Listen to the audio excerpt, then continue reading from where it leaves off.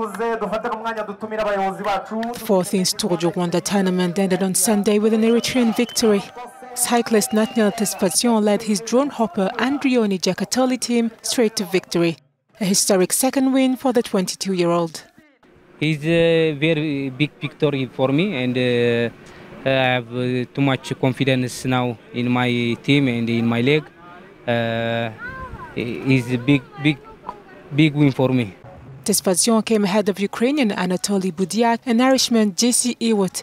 Rwandan authorities hope to increase this international visibility as the country hosts the 2025 World Road Cycling Championships.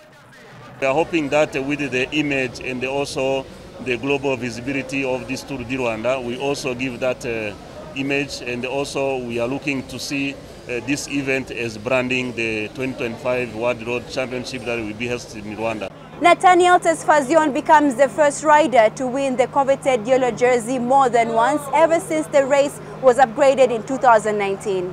Diana Iriza in Kigali, Rwanda for Africanews.